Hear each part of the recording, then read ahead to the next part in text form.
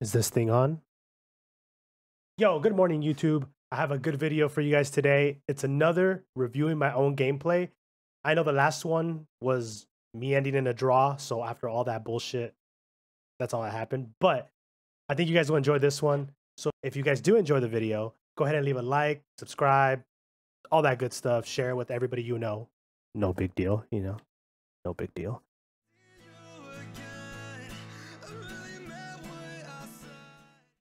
So this video, Route 66, defense, you know, not a bad place to start. I saw we got a Rhine and we got a pig. So Ana's the choice here. I like playing Ana on this map, defense especially because there is a lot of angles you can take. There is a Widow chance you get sniped in the beginning if you're playing too close up, but if you have a bunker comp or if you have double shield or at least one shield, Ana's a good pick. We have a Mercy, so we have just singular healing, but the Mercy can focus the high ground and move around, and I can focus on the tanks. Also, Roadhog can heal himself, so I don't have to put out too much healing. I can be a little bit more offensive, which is the way I like to play Ana. Personally, I like to play Ana very aggressively, so I like to use my nades aggressively. I'm not big on... This sounds stupid as a healer, but I'm not big on healing all the time with Ana. To me, it's about sleeping, using your sleep darts, using your, you know, your kit to kind of gain a... I'm going to be playing your back right, Ryan. Okay. I'm telling my Ryan what I'm going to be playing. So... No worries, no worries. I'm telling him where I'm playing. If you want to push this is kind of important, but it's not necessary. But I'm telling him right where I'm playing. If they are in voice, it's good to let your main tank know where you're playing. Because he knows that he can't overextend. And if he is, then he can't blame it on me because I'm literally telling him where I'm at. Because if not, he's going to expect me to be there. So right here, I'm reloading because he's putting his shield up. I'm trying to get him to stand his shield. I'm healing the McCree. So far, nothing bad here on my end. I'm hitting all my shots. I'm getting really close because I need to be able to get most value out of my nade. I'm kind of scared here because, you know, my Ryan's going to be just charging. I know that I'm a couple seconds from my nade, but I'm waiting. But luckily, my Junkrat and my McCree are getting kills. So here. There's still a Hanzo. Here, the Hanzo, this was a mistake on my end, but luckily I wasn't punished. I see the Hanzo right there, right? Hitting shots. Here, I have no cover.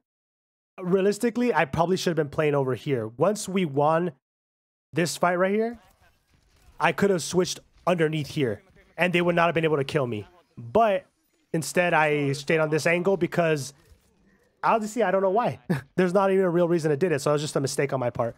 Luckily, we were able to confirm some kills. I used my nade to heal everybody back up because I know that I'm going to get my nade before they come back on the next fight. Also, happy National Coffee Day. I think pig, maybe? No, he's gone. He's going through the tunnel. This was a mistake on my end too because this is a dumb, careless mistake. I called out that I hear a Roadhog, right? Someone underneath. I heard him like walking around. I thought it was underneath, but it turns out he was in the tunnel. But I kept hearing him back and forth. The stupidest thing I could do is do this. Because if he was right here, what can I do? If I get the sleep off, perfect. But they can't really they could try to move in and capitalize. But for the most part, I would have just been killed. And that's it. They swing the fight. There was nothing I could have done there. I should have just called it and waited. If I waited on top high ground, he would have to peek me first. And that's what you want to do. With Roadhog, you don't want to peek Roadhog. You want them to peek you because by the time they move around the corner or move into your line of sight, you can shoot your sleep kind of preemptively as they're moving in. Because they're usually the Roadhogs, especially at this rank or, you know, lower ranks, they're not going to throw their hook out immediately when turning a corner because that's a waste of a hook unless they know you're there. No. So this was a dumb mistake on my part. Going through the tunnel. Pig's going through the tunnel. He's going high ground. I'm calling out where he's going because I heard him going through the tunnel. Again, right here, I should not be here. But I'm waiting for my tanks. This is what I should be doing. Waiting for my tanks in case one of them gets hooked. I know he's there. Boom, I sleep him. He's sleeping. I know he's charging him, and I got killed there because... That was my fault. That was my... And I'm saying it's my fault because it is. A lot of people will blame their tank for charging in. That was 100% the right move. The pig was sleeping. There's no other capitalization. Either our Roadhog hooks him in, which would have been the better move, but he didn't. So our Reinhardt charged right here, right? Our Roadhog should have hooked him in, maybe dropped him down this way, or dropped him here. Then I could have antied him. We could have all punished him. But no, instead, Reinhardt goes in. So I need to make sure our Reinhardt stays alive. But I picked the Hanzo. Right here, I could have either nanoed him instead and kind of, because I could build nano pretty quickly. But right here, the minute I saw him charge in, I should have backed up. Right? I should have backed up. But I pushed in, I died. That was my fault. That was my fault. But luckily, we have a Mercy, and she reses me. That's another thing about having a Mercy. If I'm a very aggressive Ana, I like having a Mercy because on the little mistakes that I make, like this one, she can res, and we can still, we can still win a fight because of that. So Mercy's always OP. Mercy Ana always works for me. And I'm not reloading yet because, again, right here I reloaded. That was my mistake. I should not have been reloading. I spoke too soon. I spoke too soon. And I'm telling my team that they can't take the high ground because we don't have any players that can really shoot high ground, like spam damage. So if they shield up and bunker up high ground, they're going to have free reign on us. The only thing we have for shield break is McCree and Hog. And it's a decent shield break, but it's not going to be the best. So I'm telling our team, we need to take this high ground away from them. Luckily, our Roadhog is getting picks there, so I don't have to worry about it. But I'm keeping high ground. Sorry, sleeping up here. I slept them. I don't think I can punish him. But then they woke him up. But they're like, they don't think you can punish, and that's fine. Don't be upset if they can't punish. Just sleeping sometimes just also makes people back up. And that's the thing. When you sleep someone, they're so afraid of getting killed that the minute they wake up, they try to run away a lot of the times. And that's good because it kind of disengages the fight and allows us to kind of regroup. It allowed my Ryan to get high ground again. Okay. I nanoed him here to try to get space. Yeah, okay, I want them to engage, right? I sleep the Rhine. I big anti. And that was a good anti on my edge because I stayed away from the LOS of the Hanzo, right? Because right here, I jumped, which I should have jumped. I could have just dropped. But the minute I saw the shield break, right? I'm right here shooting. I saw the shield, boom. I knew it was going to break. I shot immediately. Not giving him a chance to bubble or anything. He's sleeping. The Hanzo's right here, right? So I got to back up this way, which I do. See, I'm like, oh shit, I back up this way. Because I can't, if I go around this way, he can get a sneaky shot on me. Now Hanzo's dead, so I can peek a little more. Once a sniper goes down, as Ana, unless they have double sniper or like Ash or something like that where you can really punish you in one shot, you can get aggressive. But before then, you should not be aggressive at all. Okay. I killed Zen, but our McCree died. I tried saving you. This was not a mistake on my end because he right-clicked them. I mean, there's not really anything I could do there. There's no amount of healing I could put out. People don't realize this. You cannot out-heal damage. Not the best healer in this game can out-heal damage. You just can't. So if someone's just taking fucking damage and you're just healing them nonstop, the damage is going to win. That's just the way the game goes. The healing is to kind of get them to a point where they don't die. You know, get them in a position where they can recharge their shield, get out of LOS so they don't have to get freaking killed and melted immediately. You're healing them just to keep them alive in that moment, but they should not just depend on constant healing from you in every situation because I need to reload. Moira needs to recharge her fucking spray or whatever the fuck she does, her graffiti bullshit. Mercy is the only one that can pump out constant healing. Lucio, but Lucio needs to amp. Brig needs her shields. Like, there's cooldowns on everything. So there's nothing I can do to constantly heal, except for maybe Mercy. And even then, it's not enough healing to out-heal the damage, right? So right there, I made a choice. If I would have healed the McCree, I healed the McCree right here, right? Okay. So I healed him. So I got him to like half health. But right there, I chose to kill the Zenyatta. There's just no other reason. I just said to kill him. She rezzed them. We're all fine. I still apologize because then they could get mad at me saying, oh, you know, why'd you let me die? You were going DPS Ana. Even though there was nothing I could have done there, but I still apologize because I let them know that, you know what, I'm sorry. Right here, I'm asking for what ults they used because sometimes you miss an ult or two and you want to know what to expect. If they have Grav, I cannot group up because they have a Hanzo and they have Grav. That wins the fight right there. Grav Dragon. So I'm trying to figure out, okay, what do they have? They use Shatter? Oh yeah, they did use Shatter. They use Shatter, so I'm like, okay, I don't have to worry about the Rhine too much. I just have to watch the Zarya. I anti their Rhine to help our Rhine win the fight. Then I destroy Lamp. Now they have no defensive ults. Right? I got you. Reloading. I'm letting them know when I'm reloading. You gotta let them know when you're reloading. I tried right there. Right there was not the smartest decision on my part. I didn't. The sleep was fine, but I should have woke him up. Right? I slept him. But I decided to. I was gonna go for a sneaky ante, but they woke him up, and then our Ryan died because of it. I should not have gone for that McCree. And then I said I shouldn't have gone for that McCree because the Mercy was on him. I didn't have to turn around and heal him. I could have stayed healing my tank. Rookie mistake. No, I should not have gone for that McCree. That's not my job. And see, I'm saying right there, it's not my job because it wasn't my job because there was a Mercy on him. Just wait. We can re-engage one more time. And right here, we could die on the cart if it was last fight. Like if it was right here, out close to the end, I would have just died on cart. But I think I might be able to stall long enough to get one more fight. So I'm telling my team to just wait up. I'm still keeping my Hanzo, my Junkrat LOS.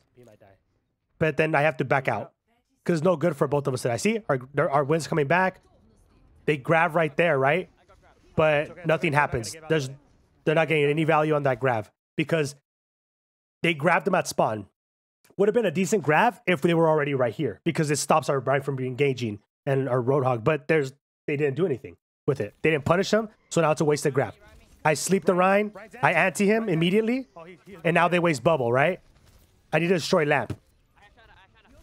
I ran our Ryan because before destroying lamp because it kind of switches them from focusing on the lamp to focusing on my Ryan 100%. Then I reposition myself up here because I know right here I could destroy the lamp, right? But I'm thinking our Roadhog's coming up here. We already got 2 picks. Let's fucking destroy this fight. 11 seconds left. Let's win this. I nano our Ryan. They have to focus everything on Ryan. I destroyed the lamp. The lamp's gone. I think it's gone, right? Yeah, I destroyed it. Now I'm taking this position on high ground because they cannot focus me. They cannot focus me. There's nothing they can do to focus me. Watch Dragon. Watch Dragon. No one died to this. I don't worry about the Zen because I know my team's going to kill him. I tell them not to die to the dragon, and they still stand here and almost die to the dragon. Oh my god. And so I'm telling them, like, you almost died to a dragon. I literally called to not die to, but it's okay. You almost died to that dragon. It's it's at the end of the fight, so I'm just messing with them, right? So right here, if you take a quick look at my stats, right? I'm not pumping out that much healing. I'm not doing like terrible. I got 6 kills in about, I don't know, what is this, like 4 minutes? 1 death, pretty decent scoped accuracy. 5 enemies slept. About 1 enemy slept a minute is a pretty good goal. That means you're using, I'm hitting about maybe 50% of my sleeps. I use sleep on cooldown unless I know they're coming in for a big fight. Why? Because just sleeping someone wins it can win you a fight, right? You can sleep someone and it discourages the team, or they have to focus their resources. For example, I slept that Ryan and immediately Bap had to throw out his fucking lamp and our Zarya used bubble. So now there's nothing they can do. They use 2 defensive things already. So my Ryan has free reign to just beat the shit out of that Ryan because they can't do anything about it. They have nothing else to defend him. Just because of 1 sleep. Just 1 sleep did that. You almost died to that dragon. About 1,000 healing per minute. The healing per minute, I feel only matters if your team is dying a lot. But we weren't really dying. If anything, I think I'm the one person who died a lot. Like, it was just me. I don't think anyone else really died here. The McCree once, Ryan once, and then our Roadhog, I think, once too. But we all died 1 time. So there's not really much healing for me to have done. Our Mercy was doing a lot of the topping off healing because I was mostly focused on keeping Ryan alive. Why? Because he's my shield. He's the biggest target. I'm not going to miss, like, right? And I'm calling out that they're going Torb. So right here, we're on offense. We're running the traditional comp. This is old school comp. A Roadhog, which is good for getting picks. Roadhog is really good for getting picks. That's basically Roadhog's job. You can flank. You're tanky, so they're focused on you a lot. It helps Ryan not take so much damage. But basically, his biggest job is just to get picks. If a Roadhog is not hitting hooks and not killing the squishies, Tracer, Genjis, the DPS and the healers, like that, if he's not doing that, he's kind of useless and he's just kind of feeding them. But that's pretty much his job. Reinhardt just keep us behind a shield. Reinhardt allows me and McCree to play effectively as well as Mercy, not get killed by snipers, right? Especially in maps like this, King's Row, if you don't have a shield, playing Ana is stupid because you're going to be having to play off angles all the time. And it just makes your life harder than if you're playing Moira or someone else who can move around faster, you know? We're running McCree here. right amount of damage. He can stay behind the shield. He can flank. Perfect pick. The Pharah's perfect because it gives our Mercy a way out. And I'm telling them they're running Torb or May because typically what I see in these ranks a lot of the times, or in any rank actually, you always see when a team gets like beat and like pretty bad, like the way we beat them, like they only pushed it 79 meters. They run an extremely annoying comp. May, they go Bastion, they go Torbjorn, a lot of like side damage, a lot of things that they can't really deal with, or you have to put a lot of effort in focusing. So I'm letting my team know ahead of time. If they're going these characters, I'm going to switch off. Torbjorn is not a big deal, but if they're going May, she can wall off, right? The problem is May can wall off a lot of the damage, a lot of the healing I can do. So they're running Junkrat. Trying to get back line with Pharah. And I'm telling them to flank. So I'm telling my Pharah to go backline. Basically, they have a Junkrat. So I know that they're at least not double hit scan, meaning our Pharah should not have the hardest time with the Mercy pocket. She should be going this way to make them turn around and allow us to push the cart forward, and then we get them from 2 angles. You get what I'm saying? If our Pharah stays with us like this, our Pharah's right up here and our tanks are down here, they can focus the Pharah and without having to worry about this damage. Do you get what I'm saying? So by Pharah going around, especially with the Mercy pocket, she's able to take some damage and to position herself and get herself maybe on that bridge over here and hide there and just do poke damage and have them turn around constantly. And maybe I can get a sneaky sleep, a big anti, and then we can all collapse on them at one time. It also forces the high ground on top of the market to have to turn around as well and not focus over here. No, we'll start pushing. Not yet though. Not yet though. And I'm telling her to wait up until we get the cart to at least the corner. Oh, I can't. I'm sorry. And I don't know why my Mercy left our Pharah there. That was Mercy's fault because she didn't have anything else to heal, really. Right here, like nothing else is really taking damage. I'm healing the McCree. She's powering up the Pharah, and then I don't know where she goes. She goes to heal our Rhine right here. She, like, if you see her beam kind of leave right here, it goes to our Rhine, but our Rhine is full damage, full health. So I don't know why she leaves our Pharah. See, like right here, she's weak. She's still powering them up, and then she leaves. So I'm like, oh crap, I have to focus. I could have done a quick scope and try to save him better, but I messed up there. But you know, I'm telling him to wait for our Pharah because we don't have full damage here. Wait on our Pharah. I can't get you out of there. I didn't go for anything risky there because there's no way I could get him out. That's a big, huge pick right there. I'm telling him. I know they have nothing to damage up to, so I'm playing kind of risky here because they have nothing to really kill me except for Junkrat bombs. I missed this sleep, and that cost us that fight. That was my fault. That was my fault. I was too in. I got really close because I was going to try to do an anti, but the Rhine was just able... I was low, and the Rhine was able to just swing on me. Okay? Our Pharah is getting killed really easily by a Rhine, and so I'm kind of... This is one of those times where, like, I'm not saying, like, this is the DPS fault, but why... I don't understand how she's dying to a Rhine. But at the same time, our Mercy keeps leaving her. So I get it. Mercy needs to stay on her. And a lot of times, like right here, the Mercy's healing my pig. Oh, Ash, nice. I got it.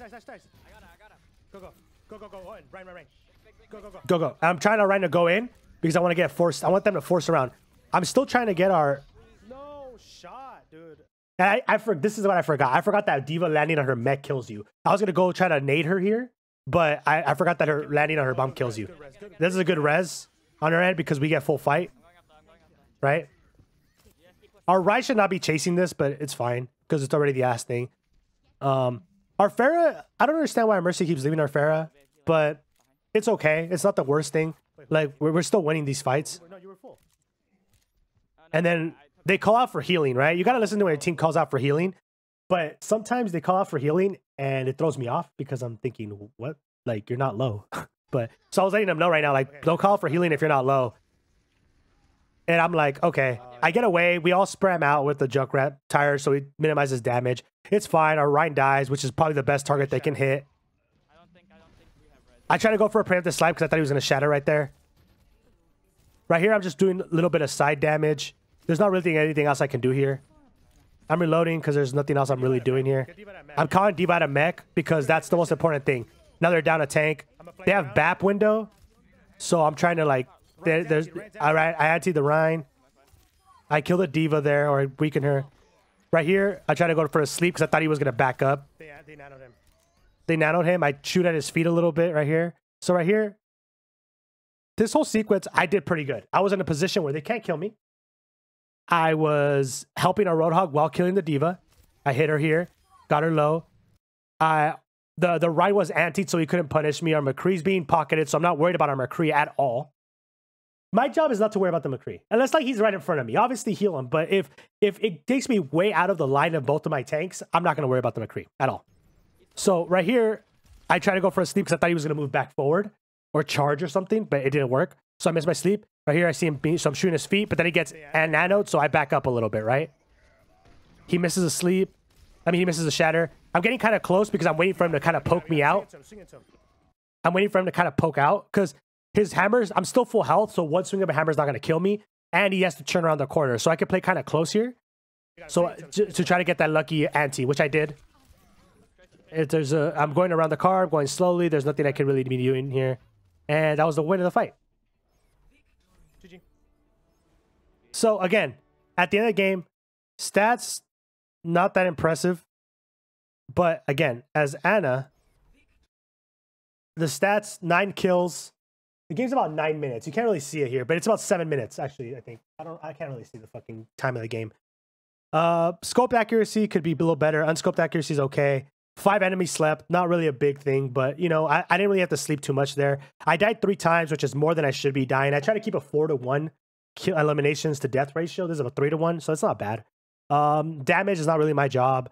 Healing, I did over 1,000 healing per minute about, so it's not a big deal. Again, my team wasn't taking that much damage. The Mercy did a lot of the side healing, which is perfect. Overall, good game.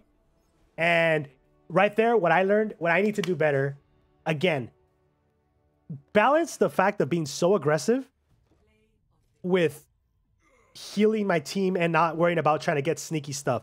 Like, I worry too much there about trying to get, you know, big antes, big sleeps, and I'm positioning myself in a really bad way. I'm also doing a lot of risky stuff, which is what I can do it because I don't get punished a lot of the time, but those are things that as you go higher or as you're trying to get better, those are the little things you can work at, because aim was pretty fine this game. I mean, I hit 7 out of 10 shots, not a big deal. Could be better, yes, but it's not. If I was hitting like 50% shots, then that's the difference between a couple of my teams dying. But 60 to 70% I feel is good with Ana. Everything else was just okay. Damage, I mean, I could die 1 or 2 times less, but those 2 deaths that I had were, 2 of them were just dumb deaths. I could have prevented, you know? But overall, I feel like it was a good game. What did y'all see? Did y'all see me do anything stupid? Would y'all have done something differently? Let me know in the comments. If not, like and subscribe, and I'll see y'all on the next one. Bye.